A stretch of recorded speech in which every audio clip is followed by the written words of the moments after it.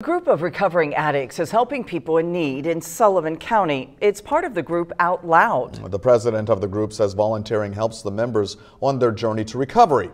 News 10's Jaden Reeves explains the work they've done in Miram.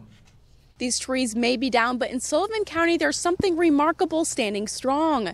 Recover Out Loud is a group of recovering addicts, and they're not only just cleaning up storm damage like this, they're rebuilding lives and reshaping the community. Recover Out Loud noticed a tree had fallen onto a building in Miram. The group didn't hesitate to get the damage cleaned up.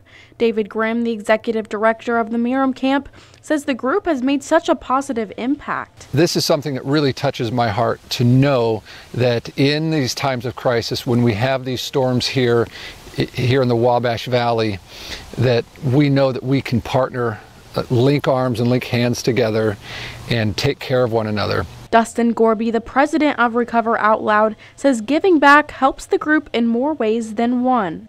And seeing Dave, the smile on his face whenever we showed up and didn't have to, you know, it definitely makes a difference. The work being done by Recover Out Loud goes beyond the physical. If you or someone you know is interested in getting involved with Recover Out Loud, you can find that information on our website. That's WTHI-TV.com.